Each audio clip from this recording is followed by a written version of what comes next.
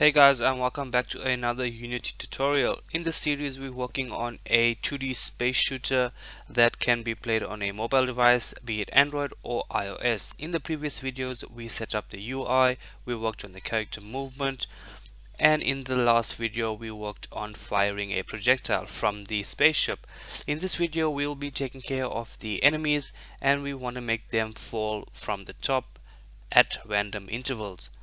With that being said, let's get started. So if you've enjoyed the series so far, please consider subscribing and also turn on your notification bell so that you can get notified when we drop new videos. So the first thing we're going to do is we're going to right click on game screen canvas. We're going to go to create empty, and we're going to rename this to enemy spawn point. Then we're going to move this all the way down just above so we're going to place this enemy spawn point just above our screen, so somewhere around there. We're going to press save. Okay, cool. So the next thing we're going to do is we're going to rig up our enemies. So if we open our art folder, we can just drag and drop our enemies in the scene. So I want to just resize this guy to about there. I'll do the same with this guy and just change the auto layer to 1, and I'll do the same for the last guy as well. Okay, cool. So there are some things that each character needs, or each enemy needs, just to make everything compatible and workable. So the first thing it's going to need is a rigid body 2D. So we can just add that in. Then it's going to need a box collider, because when the bullet collides with this enemy, we want an explosion to happen in a later stage at this game, and we also want to trigger some scoring systems. So what we're going to do is we're going to add a simple box collider 2D, and we're going to check the is trigger box, and we're just going to edit the collider just to make it a bit harder for the player, so that when the bullet only hits the body, that's when an explosion will take place. Okay, so that guy's done. Let's do the same for the other two. Rigid body, box collider, is trigger, edit the collider, and let's do the same for the last one as well. Okay, cool.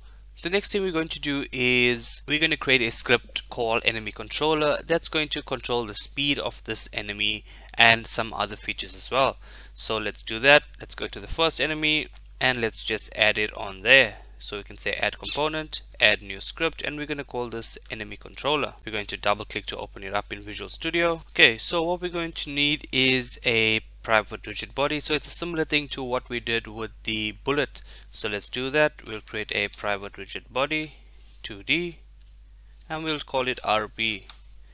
Next we're going to need a speed, so we'll just say public float speed, and we're going to equal this to 1 for now. Then on the start we want to grab a hold of the rigid body, so we'll say rigid body is equal to get component, and we're going to get the rigid body 2D.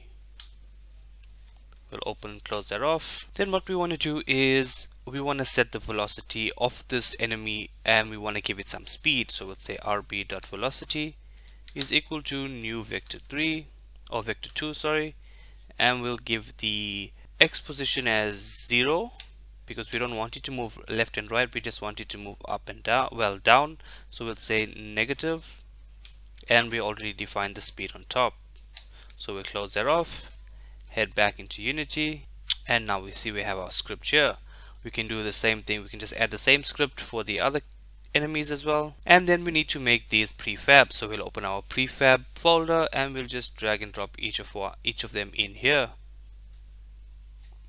Once we're done with that, we can delete them from the scene. So now that our enemy is rigged, let's start the spawn process. So let's just fix this typo quickly. So we'll rename this. It should be enemy spawn point. Okay, and we need a script here on the enemy spawn point, and we're going to add component, and this script is going to be called enemy spawn controller. We're going to double click to open it up in Visual Studio. Okay, so with the enemy spawn controller, what we're going to need is we're going to create a list of enemies, and we're going to create a random number, and when we get a random number, we're going to go through the list of enemies, and when it's equal to that random number, we're going to get that enemy, and then we're going to instantiate that enemy. So let's start. What we're going to need first is a float for a random number. Then we're going to need a vector 2 because we want to store the position as to where we want to spawn. So we're going to say spawn position. Then we're going to need a spawn rate. So how frequently do we want this enemies to spawn? And we'll call this spawn rate. And for now we'll just set this to 2. Lastly, we need a next spawn. So we'll say private float. And I'll show you what I'm talking about just now. Next spawn. Then we're going to equal this to 0.0. And I think we're good to go there. The next thing we need is a list to store all of our enemies in. So we're going to say a public list, and this list is going to be of type GameObject, and we're going to call this enemy list. Then we need a private GameObject that's going to store our random enemy. Okay, cool.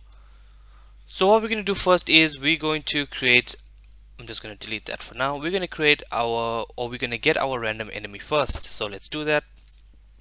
I'll say private GameObject, and I'll call this a random enemy.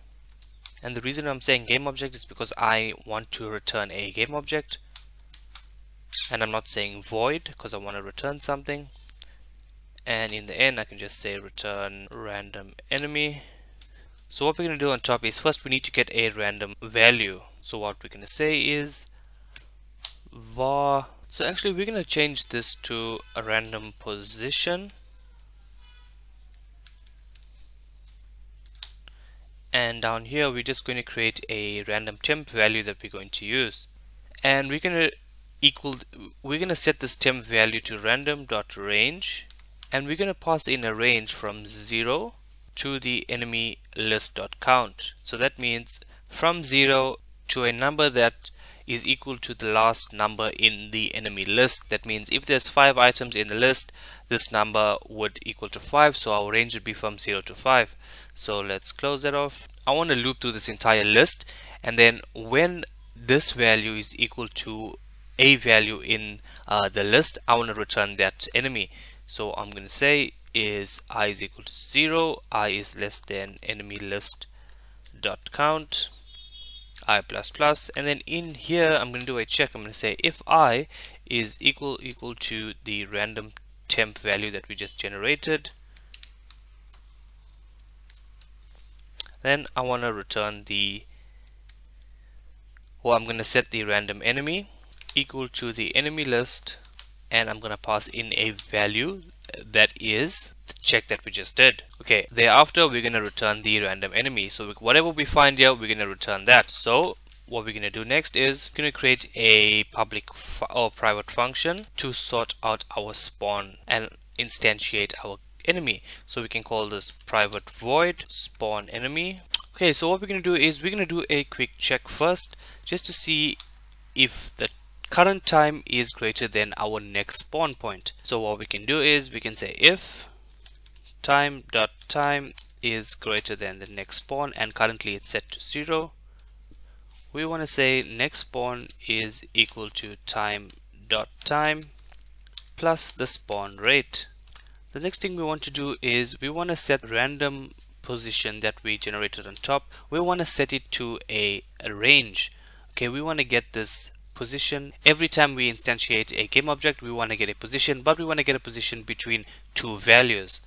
Okay, because we want to bound it again to our screen. So what we're going to say is random position is equal to random.range, and we're going to use the same values that we used to clamp our screen or clamp our spaceship character, -2.4f and 2.4f.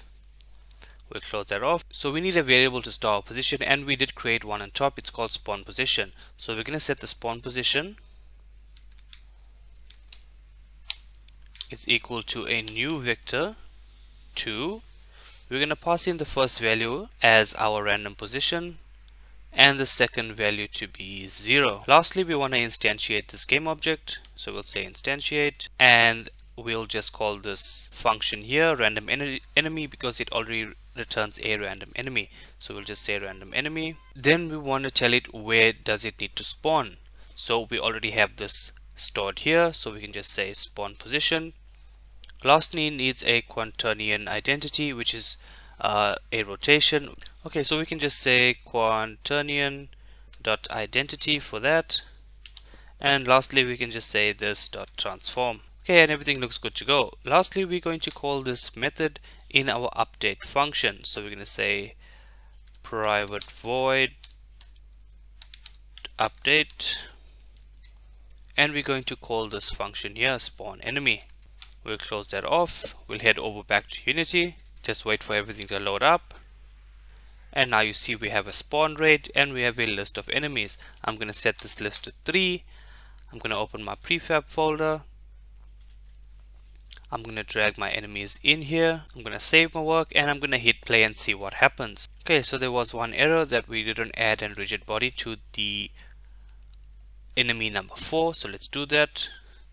The enemy number 3, let's add that one. Oh, we do have one there and we do have one here. Okay, that should be fine. Let's run this game again. Yeah, so one of the mistakes that we made, quickly just to point out, we should actually set the spawn position to a new vector 2, and the first parameter is a random position. The second one, we actually need to set it to transform.position.y instead of 0, and then everything should work fine. So let's run our game again. We'll press play, and there you see it, our enemies fall nicely, and it's also randomized. So we get the red enemy, the green enemy, and we should get a purple one coming soon. There you go. So that's all for this video. If you did enjoy this video, please consider subscribing. As I said before, we really want to grow this channel, and if you do subscribe, it is greatly appreciated. So in the next video, we'll be taking care of the scoring system and the live decreasing system as well. So let's get started with that.